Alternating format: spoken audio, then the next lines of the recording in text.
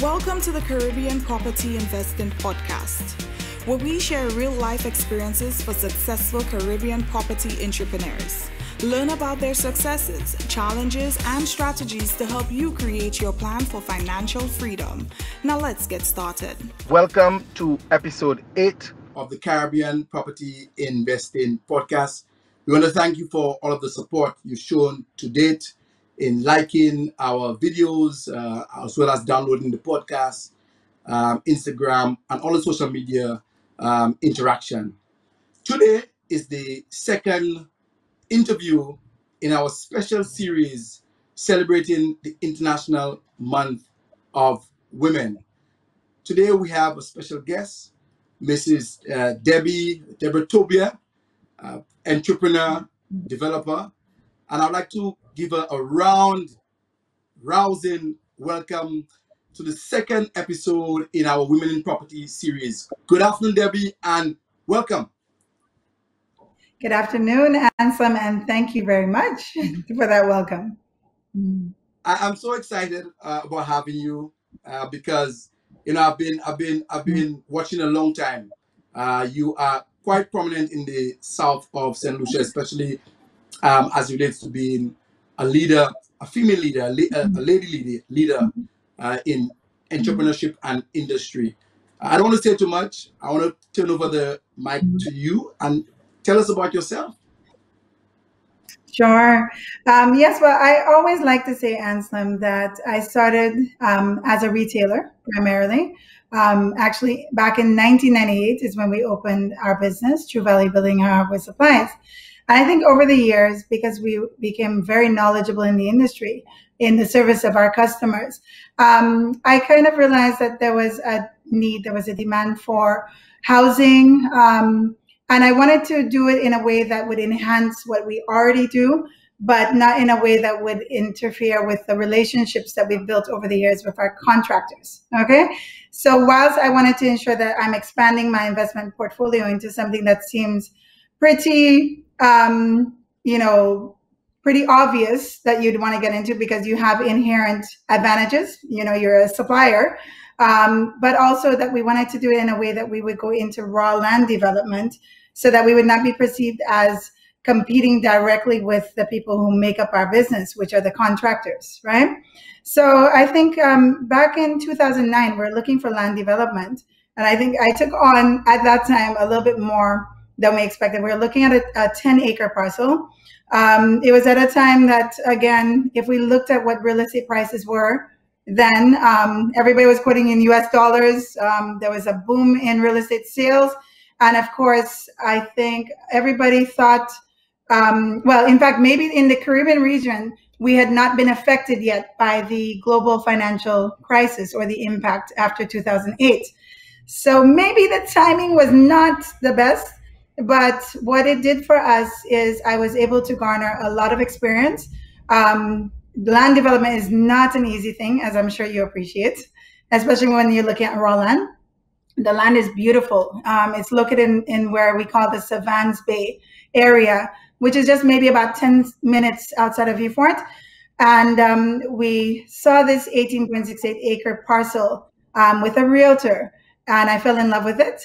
Not even looking at the nuances and all of the costs and expenses, we put in an offer, and it was a considerable investment. At the time, it was $3.4 million, $3,437,000 to be exact. And I also negotiated bridge financing of $1 million because obviously it's raw land. It's a bit elevated from the road.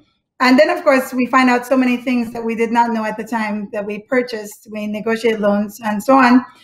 We find out that the land is, in fact, landlocked. So then we go into negotiations with the landowner below the property and ultimately had to acquire 90 meters of land just to gain access to our first 3.4 acres onto a connector, which also required negotiations with an adjacent landowner because the two lots were not connected. And this was all after the fact. On the map sheet, it actually showed that it was connected. So we also got into an arrangement with the landowner that in exchange for using our infrastructure through phase 1, that they would grant us access in a triangle and about 10,000 square feet of land, so we could access the upper 15 acres, which we would propose that would be our gated community. Long story short, Anselm, over years, let's say years 2009, the property is acquired. 2011 was when we actually did a launch. That's after going through architectural designs and then, of course, evaluating the actual cost of construction. We broke ground in May of 2011. And we built our model home at the end of the year to the following year. And we launched our model home whilst we were undertaking civil works and so on, was when it was actually being constructed. So we launched it in December of 2012. At the time, Anselm, I think many thought that I was very innovative because we would host, the launch, the soft turning. We had the launch at Coconut Bay Resort in the conference room. And then that was in May of 2011. Then we had this cocktail for the opening of the model home. We got news coverage as well. Then in March of the following year, we actually had a cocktail, again, targeting the groups that we felt had the experience to market the investment, be it lawyers, bankers, realtors, of course, and so on, right? Even having done that, we had in the first year of launch about 5 sales. One ultimately fell off because of finance constraints. And we did 5 builds, including the model home. And then it kind of went cold after that. Now, fortunately for us, yes? Just to summarize some of that. So you fall in love with this piece of property. And yes. as you progress down the developmental process, you're realizing that there was some challenges, and a major and most significant one was access. You didn't have access. Yes. And you had to work through that. Yes. But before that, you actually said that in initially thinking of going into development, you were in many hats. As a retailer, you also did not want to destroy the relationship you had with the contractors as well by going now into a field that and competing with them eventually. How did you pacify fellow contractors who were your retail customers about the project? Well, the focus was for us to always maintain our culture in the business. I will tell you that there would have been individuals that we knew for many years before who were very good customers. And they did feel a bit offended that we did not subcontract the couple of contracts that we had initially. Now, imagine, I mean, we have many good customers, so it would be literally impossible to give every good customer a contract. So I'm sure there was a little bit of contention, a little bit of fallout in the initial years. But over time, I believe that people would understand that it takes a pretty hefty upfront investment for a project of that scale because it's a raw land development. Even having been in business myself at the time for maybe, let's say in 2009, so you're talking 11 years, it would have been my reputation as a borrower that put me in a position as well, because this was just at a time that the banks were becoming very wary of raw land developments. And it posed a little bit of an issue for me because despite getting the loan in principle, acquiring the property, when it came to have the add-on loan of the bridge finance, I had to go to the then managing director, Nordstrom, Nordstrom, to actually sell him again on something that in discussions we already were comfortable that we would get, because we understood that you have an elevated piece of land. If you don't have a road going there, you're not going to walk up in bush to try and get a prospective buyer to see your vision. So the first phase was really to get us acquainted with the cost of development. Excavation costs, I mean, they can be excruciating because that's heavy equipment. We did not own our own equipment. And those are areas that you have to very carefully evaluate when you go into land investment. But we had to renegotiate to gain that finance, and it gave us the ability to simultaneously bring up roads. We'd cut the roads, and then we were bringing up this project, which incidentally, the project was financed in mine and my husband's private names as like a personal asset, you know. So, correct. But what happened really is that the business, it was True Value, and it was actually my parents at the time, Builder's Choice, we partnered with each other because I had to consider other things, Ansel. For example, if you look at the life of a loan that's amortized for 15 years, and let's say if I remember figures correctly, we would approximately $30,000 a month over 15 years for the $3,039,000 net of any deposit that we made at the time. So 30,000, and then of course you have the bridge finance component as well. I elected a couple of years thinking, again, the first year that it looked like, hey, we're going to average 3 to 4 sales a year minimum. We've had this launch. We've already built a very nice model home property. So we can really leverage and say, hey, I can anticipate at least, 3, 4 sales a year. But when it did not happen, my parents were good enough to come on board. They had a lot of faith in me, in my vision. They bought into the entire concept.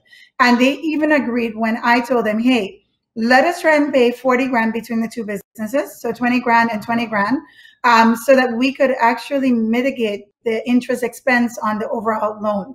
I think that in my analysis, we saved something like $1.8 million in interest by actually paying upfront the way that we did, for as long as we did. Could you imagine? Because if you're buying the land and you have the bridge financing, a lot of people do not understand that the cost of land development is very significant. And particularly when you look at topographical conditions, and of course, proximity to main roads, right?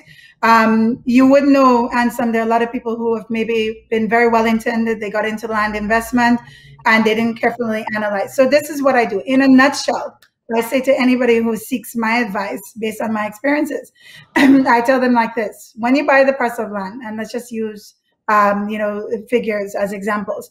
Let's say you're looking at 10 acres of land. Your acquisition costs, depending on a lot of things, again, topography, challenges to actually subdivide the land and so on. But your acquisition cost should not be anything more than $4 a square foot. You typically, depending on the type of infrastructure you're putting in, will spend anywhere between $7 to $9 a square foot. But that is only on the land that will be the net land that's yielded after you've given up your open space, which is 5% required as per Development Control Authority, and after another maybe 11 to 12.5% for your road network, which would be either a 8.2 meter or 9.2 meter access, right? Meaning that 27-foot wide road carriageway, road reserve, even if the carriageway itself is only 16 feet wide. But you would have to allow for that so that you can install your U-drains, your box drains, and your curb and slipper and so on. Okay? Now, when you assess that and you realize you're losing land off the top, you have to accurately determine what would be your yield on the net land in terms of what the sale price would be. So if land in the area, your comparatives show that you're going to be able to sell developed land with proper concrete road infrastructure. In our case, we chose to go with underground utilities, which is considerably more costly than overhead. Yes, but more aesthetically pleasing for sure. Yes, definitely. Okay, it comes at a significant cost, but we went all underground, so excavation is required. The utility companies would require that you provide your 6-inch ducts throughout, and then they would run their armored cables or their telecoms, right? Supply. So, and then of course, water is a whole other story. We had other challenges where we could not, even though we had our domestic supply installed according to required specifications, we found, well, not found it, I kind of knew because I live in the area as well, Anselm, there was not sufficient supply for a new development, even if we met WASCO's conditions and criteria. So they would come and inspect and they would say, okay, well, we can pass your infrastructure. We can do the pressure testing, everything. However, we have a 2-inch main coming from the stadium area to your gap, meaning that there's already insufficient supply. So we can't give you any connections. Now, one of the good things is I had decided that I'm going to do a water cistern in every single build, because I've lived in the area, and had we not had a water cistern under our foundation, we would not have had water, because it was many years later that we were able to tap onto Mrs. Bonnie Zephyrin's mains, which is a little lower down Castles in Paradise, and we were able to get our single residents connected. So as a safe, fail-safe, we did that, and it's a standard that we have carried through our other investments. And it also, I mean, we hear about all of the severe drought, drought situations. I think last year we experienced a very long extended drought. And there are a lot of people that, despite where they may be living in the Castries area, it could be Rodney Bay, it could be, Cap Estate, a lot of people have to live through those kind of inconveniences associated with the water shortages, right? Typically, we include about 8,000 gallons minimum of cisterns water storage, and it has put us in a better position to contend with the realities at play. And then now it's great because we do have Wasco supply. We have municipal supply at this time. So, I mean, this has been something that evolved over, what are we now, Anselm? We're in 2021, okay? I would never have thought that 12 years later, we would be talking that we have met all of our objectives as land developers, despite the fact that we've only had very modest sales. I mean, the 4 sales I spoke of. We were able to leverage and, fight with our bank to ask them for things like a land lot sale for a local manufacturer who entrusted us with his dream home, and basically say to the bank, listen, for that 760 linear feet I need you to release the entire. Don't put a ratio on me based on your interest in the lot sale. Give me the ability to actually furnish road access to this buyer. And, so we got that. And in every sale, we actually used the net proceeds to continue the road all the way up the development. And that was also critical because although anybody looking at the investment would say it is a non-viable investment to a day like today, but guess what? We're at the tail end of it. We can now stand for and complete what we intended to because we have mitigated the risk adequately. And we're in a position that in 2014, I decided to do a soft launch on another development. I can tell you, and some people, my very close friends, thought I was nuts. Debbie, aren't you catching your what on the other side there? What are you doing with another development? I mean, there were people, I don't want to go to the next development yet. I have a question on the last one. 2 questions. Okay, because I want to make sure that I want to make so it's a lot of information for you and I, but I want to make sure that we offer some clarification on some things that I think people might be asking. The first one was the difference between the interest rate of the original loan and the bridge financing. Typically, is bridge financing at the premiums? It's a few more points, right? This is usually a little more. Bridge financing can be more. I think in my case, it was maybe 1 interest point more. Ordinarily, the bank would want you to pay that in the short term. So your cash flow projections would present anticipated sales at whatever trends you expect. And in our case, it did not happen. So we ultimately consolidated with the capital loan. Mm-hmm. And the second question was, the issue was the disbursements. When the GFC happened, did the bank decide then to hold back some of the disbursements? Well, the way that they would look at it with land, despite the fact that we had advance payments, so we were accelerating payments on the loan facility, they would always want to apportion. So if the bank deems that based on what we should realize in returns on the sale, their interest is about 40%, they will want to retain 40% of each sale so that they protect their interest. I mean, you would know of certain investments that while sales of units may have been occurring, the bank did not get the proportionate amount associated with the initial capital financing that was granted. So in that case, they would want to ensure that we're paying for the portion of land that they finance for us, right? But I was able to convince them, and we were able to bring our roads all the way up to the cul-de-sac. It's beautiful land, it's beautiful perspectives. And it's why I went into middle income when I realized how slow Emerald Vista was. I wanted to reach a target market of local professionals and returning nationals. Now, it was on 5.5 acres that we had actually acquired at a lower price, considerably lower, back in 2007. So when we did our soft launch, it was just launching concepts, and they were more modern. I actually came up with my daughter's home, which I changed the designs a little bit, where it still kind of is on the foundation of our original designs. Our architectural designs seek to lend some convenience to the homeowner. So simple concept. You drive into your garage, you walk through your mudroom right into your kitchen, you have the dining room laid out if your guests come through the entry foyer, and so on and so forth. So it's kind of like it's L-shaped or U-shaped houses, right? Now, when we launched, we actually undertook the roadworks in 2016. So Anselm, this was 5 years ago, January 2016. And in the 5-year period, we have sold probably 25 lots, because there were a few that were granted through deed of donation and so on. But all 30 lots are off the market right now in 5 years. And I mean, thank you. I mean, to be able to achieve that, especially getting your blows on the other side, I think is significant. It also means that there's a level of resilience that you're taking away what you learned from the other investment and you're becoming better for it. Okay. So you can now even manage your costs more effectively. You can become more efficient. You can estimate what you will encounter because you've gained the experience. So instead of having it be something that beats you down, you're going to use it to your advantage. Okay. Now, in this case, we designed a domestic road supply that took into consideration 2 roads on the outside of the 5 acres, right?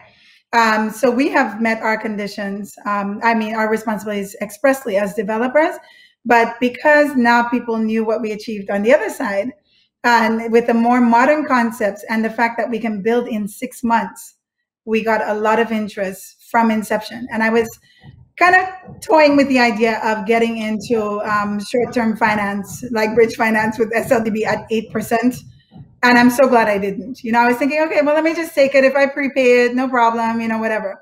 But because when we launched, we got a couple of initial sales, and this is raw land. So these are people who are putting in your hands maybe $108,000 for a 6,000 square foot lot, right? Or whatever the case may be. Yes, and you're leveraging those proceeds, again, through prudent financial management and discipline, financial discipline. And everything you're getting is going back into your excavation, your compacting, your supply of drains, and all the other infrastructural upgrades, right, in the area. So I'm actually now, it's funny because I was thinking that this podcast is timely because I haven't made up my mind yet, but I'm to an idea of acquiring some 4.96 acres, just half an acre less than Palmies. Just because even though it's 2 parcels owned by the same individual who's based in the UK, it is en route to Palmies Cove.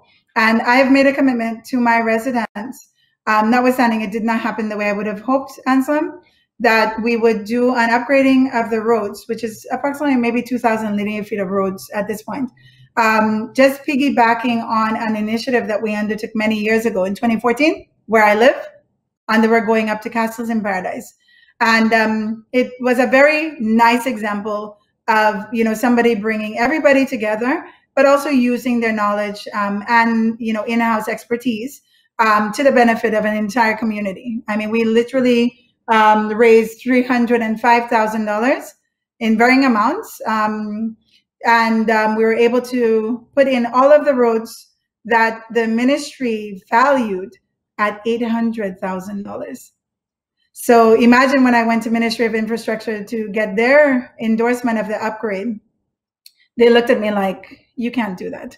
And it's the exact same scope of works. There's not a compromise. Now, whilst I agree, and anybody who is granted a ministry contract would expect there would be a measure of profit. And maybe, obviously, because of my type management, I would have, you know, supply costs and so on. But I mean, I don't expect it to be 2.5 times.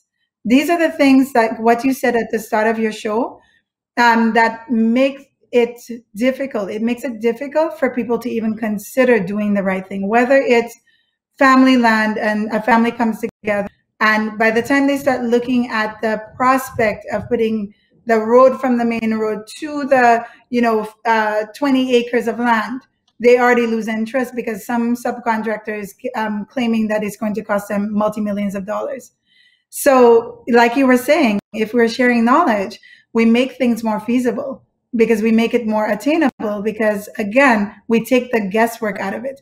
I mean, if a contractor is making a modest, let's say 25, 30%, they may get more contracts because now it becomes something that somebody might realistically consider as opposed to being something that's cost prohibitive. And I think what we're trying to do here is demystify that, but also show people that they have power. The fact that you can actually call up somebody and ask about the experience, you can research, and even for the costing, nobody should ever even take not even two quotes. I think you should get a minimum of 3, but ask more people. One of the first things that struck me when you started with the first 3.4, I think, acres for Emerald Vista, I was saying like, okay, where is the knowledge coming from? Isn't there fear? Isn't there trepidation? But just hearing you speak, and I'm sure our audience will see that, what gave you the courage to feel like even if you had not you had not done major development, that even with the high price point, capital costs, that it would still be okay, and you were tackling the first development was high end, and the second one was kind of middle family. What gave you that confidence to still go ahead? Ansem, I can tell you, I'm turning 50 this year. Now, looking back at some of the things I've done and the level of risk I've taken, I'm starting to think that in my old age, I'm getting risk of this. Because, I mean, even with the knowledge and experience and the fact that I have been able to manage that amount of debt successfully, despite, the fact that we had no sales at Emerald Vista, we go and launch another development. I think that I always believe in doing the right thing, applying the same principles that have worked for you in your retail business and applying those fundamentals to any other related investment that you embark on. For example, what we're doing is like we're keeping our construction in-house as well, right? Now, again, people might not understand why, Ansem. We're not doing it to not give jobs to another contracting firm. We're doing it to ensure that a particular standard is achieved and it's maintained, it's improved upon. So, for example, our guys, we have a core group of guys, maybe about a dozen guys, right? I have tried to institute a standard where electively, the same way that we pay our wages to our guys. I mean, think about it, you run projects as well, right? And you're not going to find a time a fortnight comes and you forget to time keep for somebody and then you don't pay one of the fellas, right? So you will do your due diligence. You will do your due diligence. Make sure you have your records in place, right? And then your foreman is giving you timesheets and stuff. You do your checks and then you pay them. So I've instituted a process that our following Friday is our fortnight, meaning that working with my usual suppliers, who I partner with over the years, be it Will Rock for concrete and blocks, True Value, with supply of all of the hardware and lumber and so on, that we pay as we go. So it means also that your accounts office is reaching out and getting people to send statements. But more importantly, what it really means is that you have a full command. So whether it is one contract that you're running or multiple contracts, at all times, you're going to know what your cash flows are, what is the next payment due from a particular client, what stage you're at, what your expenditure is. Because one of the things that I would really like, I always say, Ansem, we have a very highly unregulated construction industry, okay? A lot of people, they don't aspire to embrace good standards. They may have the very same materials, they have the same block, they have the same hammer, they have the same, paintbrush. And just because of their application methods, the quality of the finish will be entirely different, right? But in this case, if you're self-regulating, you're able to ensure that the money is used for what it's intended. I would say if I give advice to contractors, the money's not yours. Let's say you're building a 600,000 square foot, very nice modern home like what we have done at Palm Beach Grove. We're incidentally on our 13th build right now in the 5 years, having sold out all the land. You would want to be in a position that when you come to the high-end expenses, you're not depleted based on the phase payments that a bank will make to you, because then now you're looking at the high-end kitchen, the granite supply, the tiles, the paint and finishes, right? You should only be able to realize your profit at the end of the project. I'm talking about your profit other than what you would pay yourself and your crew and stuff. So if you have an administrative fee set aside. So, I mean, those are self-imposed standards that will ensure success. It will ensure that you can manage multiple projects and know where you are as it relates to where you need to be, and that you can meet your objectives. And as you may know, Anselm, the unfortunate reality is there are people who are making what may be the biggest investment in their lifetime. And then because of the mismanagement of their contractor, they're actually at the end of their mortgage and their house is not finished. You know? So again, industry knowledge is all of the things. I mean, you know, I acquainted myself with a lot of things early on. You were saying about getting comparative quotes, like from maybe 3 different contracting firms. How about this? How about just learning some of the standards and honing it back? I mean, it's not like you're trying to shop and tell them you can't make any money on this, but how good is it to know that, let's say, even in a road supply, you can make a quick calculation and say, okay, linear feet by width of road. So you have 1,000 feet of road by, let's say, 16 feet wide. So 1,600 square feet, multiplied by 0.5 because it's 6 inches thick. So it's 0.5 of a cubic feet, divided by 27, 3 by 3 by 3. And that's your cubic measure of your reinforced concrete that you require. Same thing for a concrete slab for a decking, right? Except for accounting for the concrete that goes into the reinforced beams. See? It puts you in a powerful position because concrete not going anywhere else, Anselm, it going to your project because you can actually estimate the cost of those things. Now, there will be something like, you know, on our website, CaribbeanPropertyInvesting.com, we have a link called Property School. So we probably can get you on as a lecturer there. So look at the 2 projects. Just in summarizing, what would you say maybe were your the 3 biggest challenges that you face? Just overall. I think, I mean, the biggest challenge is, I would say by far, was the fact that in the case of Emerald Vista, that we did not have those sales coming. So we basically had to carry the investment, and we still had to be creative in ways of leveraging whatever we did. If it was just the profit we made on a particular build, we put it back into that, right? The second challenge, I would say, is working with, and I think a lot of developers can say the same, but working with the various agencies. Notwithstanding your intention to do the right things and to ensure that the correct standards are instituted in the construction of your infrastructure. What I find sometimes is that there are different standards that different people are held to. In the case of Pommies Cove, it was very, very difficult for me to obtain full approval for the infrastructure. And that was despite my experience at Emerald Vista. I mean, if I had the chief engineer, let's say from Ministry of Infrastructure, deem that there are certain flaws in the development, and they write a report of 30 things, we on it, like, you understand, just to get that thing done, because we want to address it. We want to do the right things by our future buyers, and to ensure that going forward, these are not failings on our part, right? So, I mean, you have that kind of cooperation from a developer. You know, there are a lot of other places that there wasn't even that intention to put in investment after land was sold for actual developed prices, you know? The third thing would be the little nuances of, I mean, and this is something typical to what I do, and I just have to understand it comes with the territory, Anselm. But basically, you probably have experienced it.